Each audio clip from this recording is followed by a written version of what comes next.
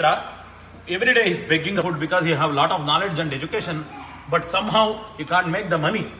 Daridrya is there. And one day Mahavishnu came as a Vruddha Brahmana Swarupa, like old Brahmin, and asked him, why you are wandering around like that? And the poor Brahmin replied, I am thinking to beg for food.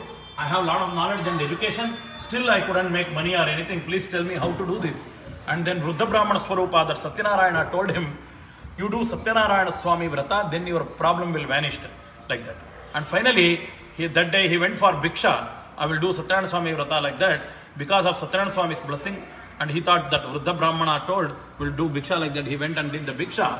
Because of Satyanarayana Swami's blessing, he got plenty of food, more money, and other things like previous days. And finally, he came home, performed the puja with simple way, whatever he has.